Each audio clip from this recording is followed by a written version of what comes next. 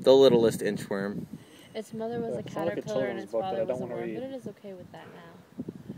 He drank jet fuel for breakfast this morning. Like the other worms all like, I don't even want to know what's going on. This guy's just like, And then this guy over here is like, run! That's my favorite worm.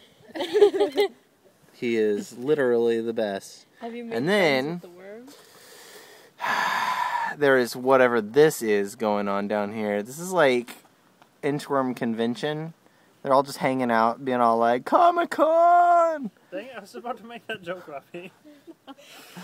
Anyway, we are all standing, not sitting, because we're terrified of being inchwormed to death. It is the worst. It's more afraid of me than I am of it, apparently. I don't think that can be possible.